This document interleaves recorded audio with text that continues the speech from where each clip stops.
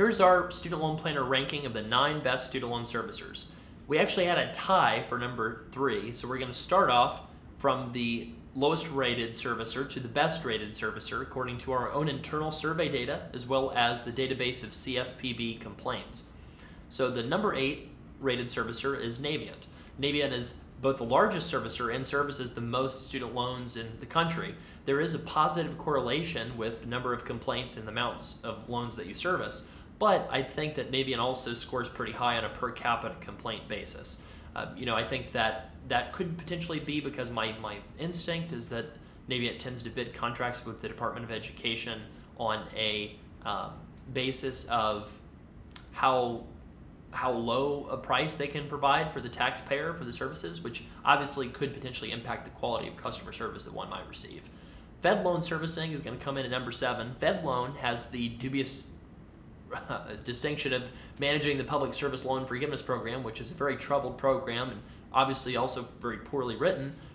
That said, Fed Loan has not made it easy on themselves. So Fed Loan has really made a lot of mistakes and has not provided accurate payment counts and information, and seemingly has not invested a ton into infrastructure to make sure that people's payment counts are accurate.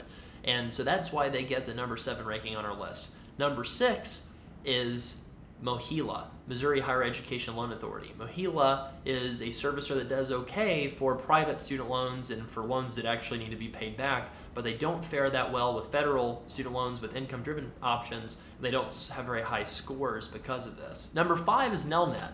Nelnet is probably a middle-of-the-pack servicer. We've named it the white bread of student loan servicers in the past.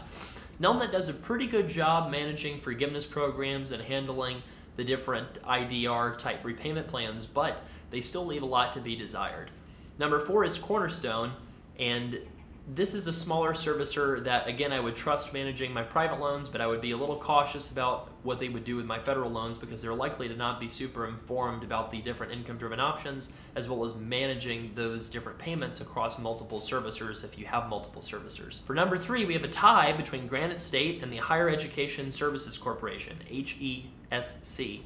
These two servicers, again, will do an okay job if you have $30,000 in student loan debt and you're just needing to pay $300 a month for 10 years to pay it off. But again, they're not likely to cooperate that well with bigger servicers if you have a more complex situation.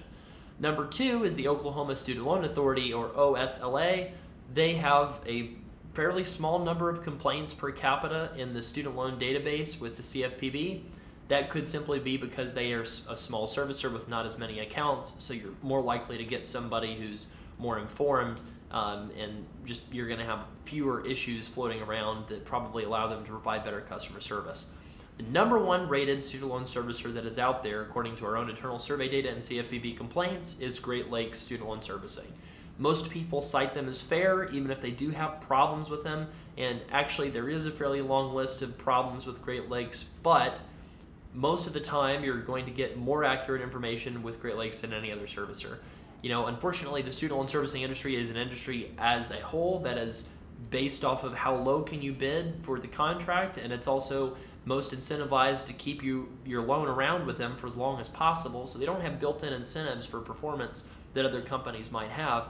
It's almost kind of like the cable industry in terms of the incentive structure that exists, and I wouldn't necessarily blame any one group of people. I think certainly Congress is culpable, the student loan servicers are culpable, in some cases borrowers who are not paying attention to their loans, you could say, could have some culpability as well, but certainly student loan servicers are not known for their quality service. So that's our ranking of the best servicers. If you disagree or if you have comments about any of the servicers that we've cited in our post, in our video, just comment in the YouTube comments below.